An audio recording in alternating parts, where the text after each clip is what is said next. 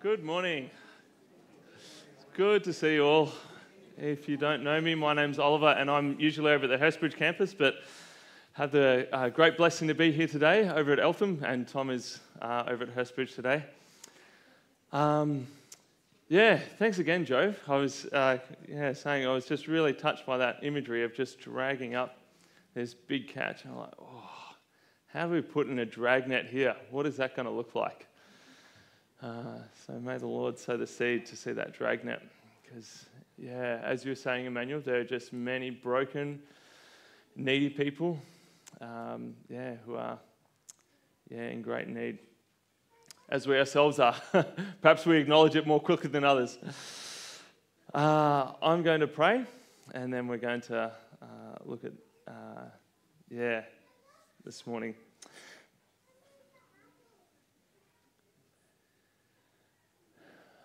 Heavenly Father, how we need to wait. How quickly I rush. I rush to pray. I rush to speak, to act. I rush when there's pain so that it's soothed. I rush when I see difficulty. I rush out the door. Lord, there seems to be an increase of rushing in this world, in our hearts, and as we read in the scripture, Lord, we see there's an importance of waiting. And so, Lord, I ask that you would teach us to wait upon what you are wanting, to wait before we speak, to wait before we pray, before we act, to wait when we seek your understanding of what a dragnet could look like in this region of Eltham, to catch, that we might be fishers of men. And Lord, I do pray that you would minister your truth to us today by your power. Lord, may you move. May I abide in your spirit. There is no greater place to be. Rather than rushing to do what seems good to me, to wait on what your Holy Spirit is leading. And in that place, Lord, there is great blessing and richness. And may we wait to hear what you want to speak. And we just thank you for how you've already ministered so deeply and so much throughout this service. We want to uplift our children as well, who are out in various rooms, and those who are leading them. Give them diligence, fondness, tenderness, firmness as well, as they teach and instruct these dear children. May they grow in the fear and instruction of the Lord, we pray. Amen. Amen. Well, we're going to be looking today at, I've titled this, Drawing Near to the Father. And yesterday, there's a group of us who ended up down in Doveton at a mosque, and Paris rocked up. That was great, out of the blue. I wasn't expecting him. I was sitting down. I was like, oh, Paris! And so we had a bit of time with a man named Bernie Power, who's teaches at MST, and he gave us a bit of teaching around Islam, very kind of confronting and then down to earth and connecting. And then we went out and to a mosque and sat, watched some prayers. These Muslim people watching in prayers, and had a bit of Q&A afterwards with the imam. It was very great time, very fascinating. And one of the things that came out for me was it helps you to be more thankful for what you have in Jesus Christ when you can contrast it with something else. You're like, wow, this is wonderful. Not to have to do all these things, make sure I wash in a particular fashion before I pray, or that, God may forgive, he may not forgive. It might depend on what he's feeling or what he's wanting to do. He might be merciful, he might not be. Just knowing who God is and the reliance of that, I was like, wow, there's so many simple things I just take for granted in my own faith. So it was a wonderful time. And I had it on my heart to really press in deeply. So throughout this prayer week and the last few sessions in the preaching, we've been looking particularly at the topic of prayer. And so what I did last Sunday at Hurstbridge, I got up on the screen and I just put all these different words, and I haven't brought that along today, but they were just different words, and I said, pick 2 that describe your prayer life. And there were things like monotonous, invigorating, boring, weary, frustrating, guilt-ridden, a whole range of words, and you had to sort of pick 2, and what's your experience like? And then I just went to the scripture and just said, so often when we're in these negative sort of places of feeling like guilt-ridden or bored or like, man, fed up with prayer or whatever it might be, we just stay stuck there. We don't sort of work through that. And so I just went to different places. I'll show one just from Habakkuk. And, I think we've all experienced, if we're honest, degrees of frustration or disappointment. And so often I think we just get stuck there. But Habakkuk, he was in this place of disappointment and discouragement. He prays like this. This is the 2nd verse of Habakkuk. "O Lord, how long shall I cry for help and you will not hear? Or cry to you violence and you will not save?" Have you ever prayed a prayer like that? You don't have to hear those prayers being prayed from the front, do you? God breathed that out, brothers and sisters. He said, "This is my living word." When a saint of his cried out and prayed like that. Wow. And I was reflecting, I was like, I want to take this deeper. Because, we have these experiences of prayer, and Lord willing, as we've been praying throughout this week, and you engage in prayer not only in this week, but throughout your life, and it's such a significant part of our faith, our relationship with the Lord. When we pray, what stops us praying like that? Or what prevents us? Maybe there's a small, insignificant thing, or why do we not turn to the Lord? And I was reflecting on this. So I wanted to press into our relationship with the Father. And so I've called this Drawing Near to the Father. And I'll just be scattering a few passages of Scripture through these reflections. But I wanted to consider, first of all, how we entered into a relationship with our Heavenly Father. And it's a word that's in the Bible, but we don't often use a lot. And it's this word, adoption. You have been adopted. And when you've been adopted, that means many things at once. It means that you were not originally a part of that family, and originally you were part of another sort of family. It had a different sort of set of beliefs, values, and behaviors. But someone, the father of that family, said, I want you to come. And you responded, you engaged, you said, yes, I'll be a part of this family. And you adopted in.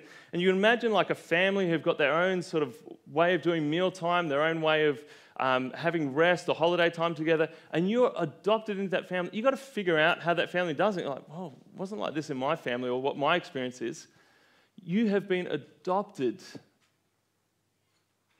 And so there's a need to learn and to change and to grow into the family that you've been adopted into and what you've been coming out of. And I think we can underestimate the significance of that. Because in that, adoption is like a one-off event, but there's a process of understanding what that means, right? And you can miss something that happened in the early stages of your adoption experience that can just continue on, and you continue getting stuck on that same thing over and over again. It's like just you're banging your head against something. It's like, man, it's just getting annoying now. My hand's starting to hurt. Like, come on. It's just over and over. And there's just been moved over, and you just thought, yeah, of course, I'm a part of this church, the experience, or I might have even grown up in the church from a young age, or I don't know. But there are things in our experience that we need to come near to our Father in heaven and say, what do you speak? What do you say? Let me just read something very briefly that just gives you a bit of a feel for this. And this is from Romans 8. And Paul is writing here about adoption. And he says this. I'll read a few verses here from verse 15. For you did not receive the spirit of slavery to fall back into fear, but you have received the spirit of adoption as sons, by whom we cry, Abba, Father. The Spirit himself bears witness with our spirit that we are children of God. And if children, then heirs, heirs of God and fellow heirs with Christ, provided we suffer with him in order that we may also be glorified with him. There's a lot there. I'm not going to unpack it all, but you can see that God has adopted us. And as we wait and we listen, can we hear the voice of adoption of the Spirit of God crying within us? You are a son, a daughter of someone you cannot see, you cannot touch, you cannot feel. But there is the Spirit of adoption coming from the Holy Spirit that cries out from within. And it's interesting. There is, with that, an inheritance. We become heirs, provided we suffer with him. This is one of the values of the family. This is one of the things that we believe. It's not a value of suffering, so to speak, but there is something in suffering that is a part of our family that unites you and me as a brother and sister. And when we talk about these things and we understand them, there can be experiences that you've had and that I've had that we connect and relate on, and we can see the hand of our Heavenly Father working in our lives and doing a wonderful thing. And so suffering is something that's maybe foreign from the family we've come from, yet it is an absolute necessity in the family of God to suffer with, to be a part of, to join in the difficulty and the trial. And so we enter in, and we're in this family, and like in any relationship, imagine you were actually adopted into a family and you had to get to know this father, and you're like, wow, I feel like I'm not really part of this family. No, the dad's sitting you down. I want to reassure you, I definitely adopted you. You're part of this family. I'm going to treat you like any other my other sons or daughters. And it's like, okay, I've got to stomach that, I've got to process that, but I don't feel it. It's a journey, right? And so in this relationship with your Father in heaven, there are things that you have in your relationship with him that are common to every other relationship, dynamics that are very common and similar, and things that are entirely unique. And that's important to realize. You have to treat it just like any other relationship, and then you have to treat it at points unlike any other relationship, and knowing the difference between them. And one of the things that is so unique about our Father in heaven, among our relationships with many people we have, is that you cannot see him, you cannot touch him, you cannot get a hug from him, you cannot listen to him. Some people in their journey of faith have experienced the audible voice of God. I've never had that experience. I may one day, I don't know. But you are relating to someone you cannot see, you cannot touch. How do you go about that? How do you do that? Because so often, for example, my relationship with my wife, I express so much in touch or hearing and how you're doing, all that sort of a thing. How do you listen to someone? You can't actually hear them speak to you audibly. There's a learning process there. Again, this is foreign. And so through that process of adoption, it's a learning. And that's where our Father knows us so deeply and intimately. It is amazing to be known that well that he knows exactly how you're feeling, all the ins and outs. And if you're ever feeling like, Lord, I just don't even know how to relate to you, that you can pray that out and you can speak that to him and ask for his help and guidance in that. That's amazing. If I was to say that to my wife, I don't even know how to relate to you. Like, imagine how my wife's going to respond to that. Your Heavenly Father will respond to you perfectly every time. That is amazing. It's a wonderful thing. It says in Hebrews, this chapter 11. And chapter 11 unpacks many things of faith, goes through different people and defines faith. But in verse 6 it says this of Hebrews 11, without faith it is impossible to please God. For whoever would draw near to him must believe that he exists and that he rewards those who seek him. And that is one of the foundations of your relationship with your Father in heaven. It is your faith. If you don't believe that he exists, or if you don't believe that when you're praying that he hears you, if you don't believe that he's going to be speaking to you, how is there going to be action or interaction in that relationship? You know, our relationships with one another can go through a similar thing. If I go through a difficult season in my relationship with my wife and I'm like, I don't believe she's even hearing me, how is that going to be impacting, right? So that belief that I'm now carrying in my marriage is impacting on my relationship with her. Those kinds of things impact also on our relationship with our Father in heaven. Do we believe that he hears, that he knows?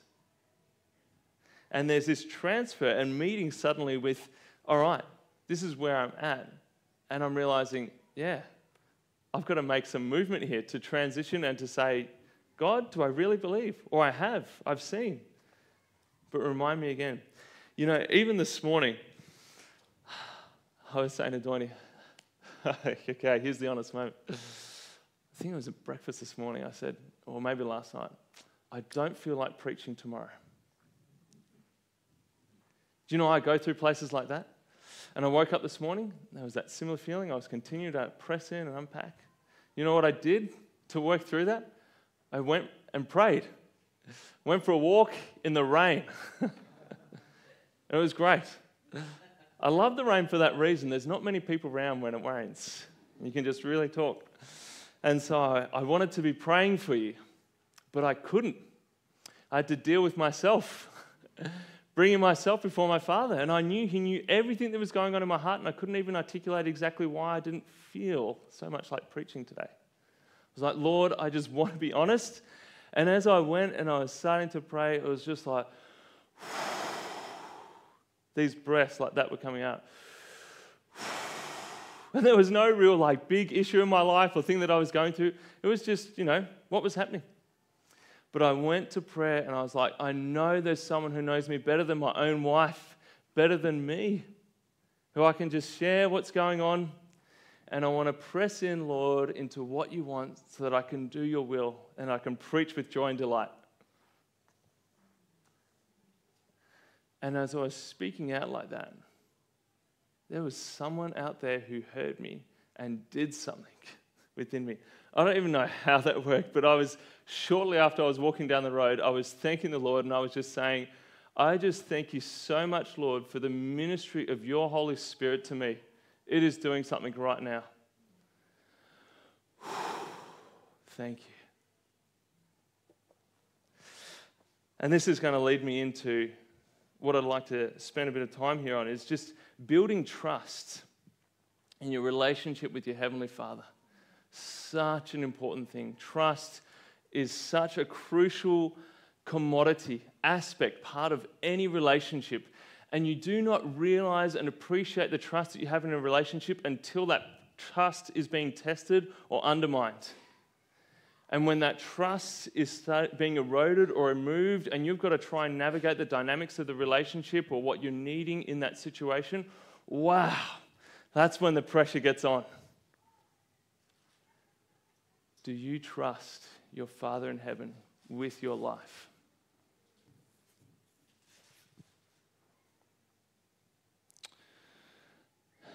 There are so many things that can impact on our trust. I'm just going to draw out a few.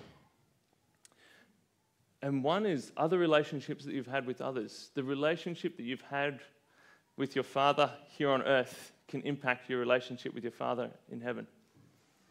You might have had a father who was really overbearing and really critical, micromanaged everything in your life. Or a father who was the opposite, distant. And you would have loved for him to be micromanaged, saying something, but he was just so aloof, so in his own world, so consumed with what he wanted. Or a father who was really, just painful, caused you lots of grief and bitterness. I don't know your journey. Or a father who brought much delight to you, and there was just much pleasure that you had in your relationship. You know what? It's amazing. I'm 35, and I've been talking to people who have been 60, 70 and older, and they talk about as 60 and 70-year-olds, the impact that their parents had on them. I was over at Lakes Entrance, and there was a man I asked, who's been the most influential person in your life? He was in his 70s, and his first person that came out of his mouth, my mum. I thought, that's amazing. His mum is no longer going to be alive, but a 70-year-old man, so much life, and he said, his mother. Take that to heart, mothers. That is a privilege. What a privilege every day in the trenches of motherhood. Keep at it. Keep at it in your fatherhood. But these things can impact, and we can, through our experience with our own fathers, it could be a pastor, a church leader, and you've had some sort of negative experience or positive, we can color that. And it sort of like blends our relationship with our Father on earth, our relationship with our Father in heaven. It just mushes together a bit. We've got to separate those out and understand that there's a difference. Yes, there's similarities. He's revealed himself as Father, and there was a reason he chose to do that. They're two different people. In your life, what are you afraid of being touched? If there was something that I could come and I could put my finger on right now, you'd be like, it would hurt. It would be vulnerable. It would be hard to open up. It may have been something deeply grievous that has happened to you that someone did many, many years ago, and you have never even opened up to anyone what happened.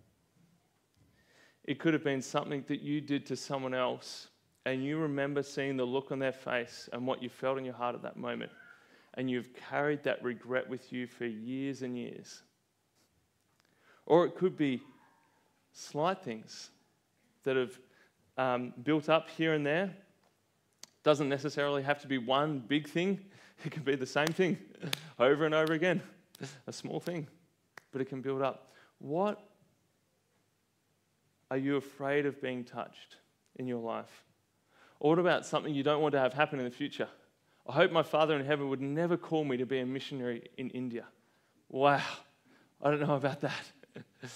I'm just la la la la la la la la la. I'm listening, but I'm not listening, but I am listening, but I'm not. What are you afraid of being touched? And do you trust that your Father in heaven could come into that place and be with you? And all of his perfection and glory manifest there, and his will touching that area of your life, changing, molding, interacting, doing something. Do you trust that he could go at the pace that you could handle in that situation, in a way that he could move and keep in step with what you need, not letting you lag behind and just wallow in the same place, and not pushing you too hard, but he knows you so well, he can move you at exactly the right place in working through that. That he, if you brought that to him and you opened up to the light, the things that are within, that there would be layers underneath that you didn't even realize exist. And you're like, wow, that is why my behavior, my responses have been like this over and over again in these situations. And I never even realized. I've experienced my Father interacting with me like that, drawing things out and like, wow, I had no idea that was under there. And how glad I am that I came and I brought it and interacted with him. What else do you trust or not trust your Heavenly Father with? What about the things that are valuable to you? When there's something that's really precious and you extend it out, you're putting your heart out there, wow, you're putting a lot of trust in that person when you're trusting something valuable. If I said to you, I want you to look after my daughter, Hadassah, and my youngest son, Raphael, they are very precious to me. I would be putting a lot of trust in you to do that. And I thank the Lord, I have so many people in my life I can do that with. Often I'm filling out referee things and, how would you say this person interacts with children? Would you be comfortable with them looking after your own children? I'm often writing to those things. They have looked after my own children. What a privilege that I have people I can place that level of trust in. What is valuable to you? Your family. Do you trust your family to the Lord?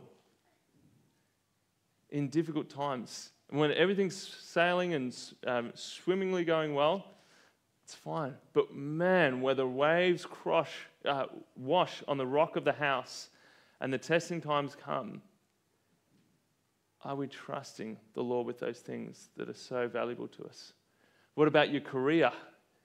It's fine when it's going along, when you feel like, wow, you might be facing a redundancy, or you might be, I don't know what, out of work. Or the things that you like to do, the things that you like to get.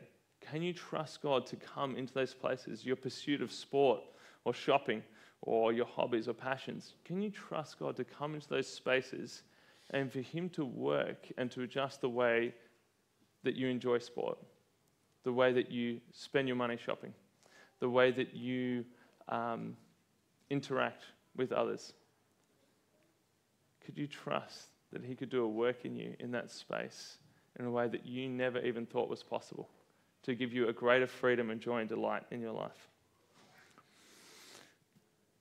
Just this week, I was opening the Bible with a few people, and I was working through a bit of a passage, and at the end, I just said very simply, you know what, similar to this passage, there might come a day where God will want to call to you, and you might want to respond. He might call and start to speak to you. And as I was closing up that time, one of the people there reacted, reasonably significantly. Like, it was obvious to me, and I was like, wow, there was something going on there when I just put out that last thing. So I, just wrapped everything up, gave it a bit of space, and then I sort of went to this person and said, hey, why don't you just come over here and sit with me? So we sat down together, and I just sort of, in love, just wanted to open up a bit more. And I said, how are you feeling when I said, God might one day want to call to you and speak to you? And this person said, no, I don't want that. I said, why not? Guess what came out of their mouth? They said this, I don't like God. I was at the same time surprised and at the same time, wow, that makes so much sense. Have you ever emitted a thought like that? I don't like God. This person, they go to church regularly. I've heard them pray. They're regularly in the Word. And yet they said in that honest moment to me, I don't like God. And there was trust in my relationship with them. So I could say to them, why not? Why don't you like God? And this answer is going to floor you. They said, because of the soldiers. That was my 5-year-old son, Justin. And he had seen Jesus dying on the cross in these storybooks. And he had seen the soldiers crucifying, and he had put those two things so close together, what the soldiers had done to Jesus and Jesus' death on the cross, that he was like, I don't like God because of the soldiers. He knew that was the heart of our faith. He comes regularly with me to church. He prays. I'm regularly in the Word with him. And he'd seen those things like, I don't want that. Even though he was praying. And as we sat down together, I opened up a children's Bible with him. I was just gently separated those two things out. I said, you see what the soldiers did here? That was because there were people who wanted to kill Jesus and get at him. But you see, Jesus, through this situation, he did everything that was right and true and good and whole. You know what happened? He sat in my lap when we were talking. He went, a 5-year-old released a breath like that. Parents, watch over your children diligently. Love them, build trust. Adults, watch over the children in this church diligently. Love them, build trust. Watch over one another. Love one another, build trust. Watch over your relationship with your Father in heaven. Love him. Build trust. And things that you might not even realize that are going on in your heart will surface at points, maybe through a Bible study, maybe in an interaction. And you might have to be honest and say, you know what? I don't like God. Or whatever it needs to come out. And something surfaces in that moment that is within you didn't even realize. There's a need to just draw it out, to bring it to light, and to get that clarity of, I had just lumped all those things in together. There was something there that needed to be separated, and I just didn't have the detail or the skill. And that's where we minister to one another as a body. It's a beautiful thing. I need you in that. There are times when my wife, the same thing. I was like, I don't feel like preaching tomorrow. I'm like, I'm sharing where I'm at. Can you release me to go for a walk? We need to have that conversation, We've got 4 little kids. There's a lot going on. So my wife served me by looking after 4 kids and all the mayhem that is in the morning so that I could go for a walk in the rain. We need to experience who God is, how we need to experience who God is. Because there are claims that God has put forth through his Bible of his character that we understand, claims of his faithfulness, his justice, his kindness and tenderheartedness, his wrathfulness, his care, his love, and all of these things that God has explained to us through the Bible, we may know to varying degrees. And there's one character that binds them all together. It's like if you picture a crown. It's all these beautiful jewels in the crown, and perhaps love is one of the the key gems in that crown. But actually, the beauty of it is in the arrangement, and that's his holiness. That's every part is arranged exactly as it needs to be. That means that his justice will stop exactly where it needs to stop, and his love will move forward, or his grace at that point. Or his kindness will continue on in his patience. You see him in how he dealt with Israel, for example. He was patient with them many years, and then he said, this is the time. I will wipe you out from my presence. Because it was right. If he had waited longer, that would have been wrong. But in his perfect holiness, every gem of his character is arranged in exactly the right way that he knows exactly when to stop one thing and move into another to transition. That's amazing. You know what? When Jesus came on earth, he simply manifested that life out. And you're adopted into that family. You have the same spirit that raised Christ from the dead. And he is arranging, if you let him, those parts of your life, that the crown of your life reflects the glory of your Father in heaven. Wonderfully. So we can understand these things in theory. You can listen to sermons online. You can read the Bible. You can study it. You can hear the testimony of others. And you can absorb the character of God. But at the end of the day, brothers and sisters, it is up to you. The push comes to shove. Push comes to shove. The rubber hits the road when you start to interact with God in that place of your own relationship with him. And you say, you know what, Lord? I've heard it said of you that you're a faithful and kind God. And I need that now. Or I want to see that. I ask that you reveal it to me. I want to grow. I want to know you. And so this is where we come in prayer to building places of trust. It's finding that thing and saying, you know what? That thing I did many years ago that has just filled me with regret for so long and so much shame and guilt. I'm going to give this a go. I've never done this before, but I want to bring this out. Just say, can you speak something into this? I don't know what it needs to be. This is a mess in my life. I'm pretty good at patching it up and coping with it, and I want to bring this mess out. What do you say to this, Father? Help me to hear your voice. You know how I can hear or how I don't hear or how I feel I hear or not. Help me to understand. Or when I did that, whatever it is, or I'm so afraid of this happening in the future, or this is so precious to me, this thing in my life, if anything would happen to this, I don't know if I could continue living. Like, this is just everything to me.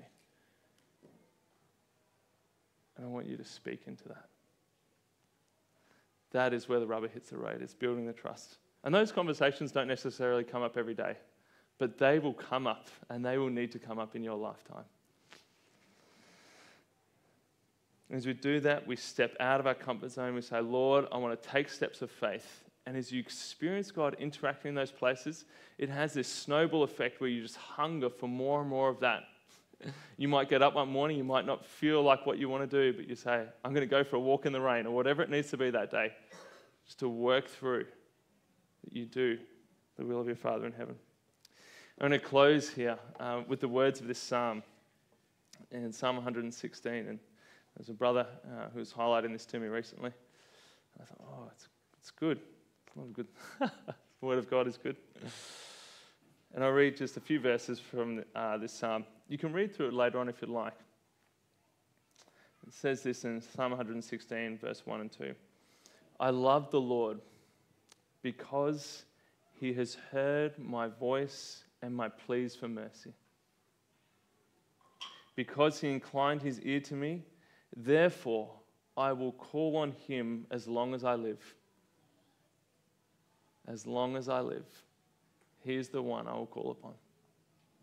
You can see how when you experience God in your relationship with him, when you're interacting with him in that way, your love for him is going to grow.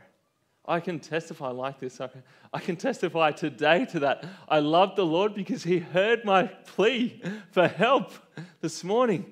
I was thanking him, Lord, thank you for your ministry to me, just touching my heart. I don't even know what's going on within me, but you are doing something right now. The Lord today, brothers and sisters, heard my plea for mercy. He answered me today. What's that going to do tomorrow when I wake up and need his help? What's going to happen in my life? Call out. Call out. The psalmist continues on and he gets down in verse 12 and he says this. What shall I render to the Lord for all his benefits to me? This is what I will do. I will lift up the cup of salvation and call on the name of the Lord. I will pay my vows to the Lord in the presence of all his people. Because of what he has done to me, man, that's making me just want to do something. What can I do? How can I repay return? I can't. But wow. I just want to continue to call upon him, to see his salvation in my life over and over again, saving me from so many things and ultimately from hell into heaven. I will pay my vows. I'll fulfill the beautiful things that are on my heart to serve him and to minister to him.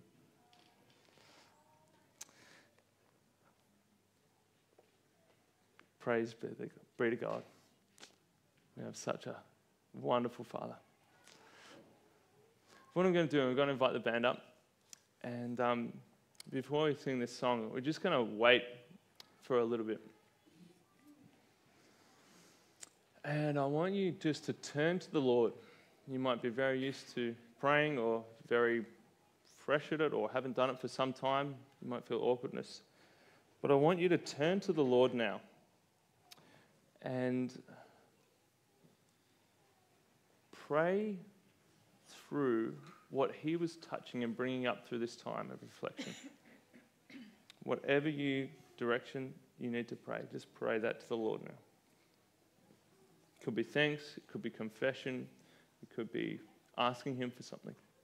Just pray.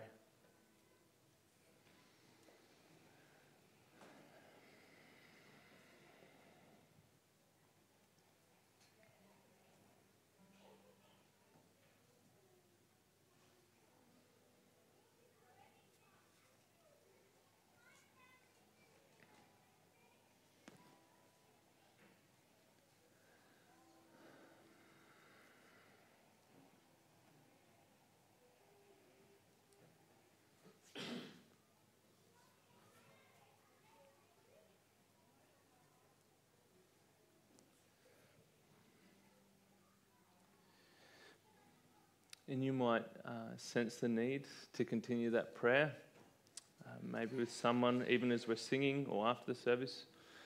Or you may need just a room by yourself. You might need to just go home.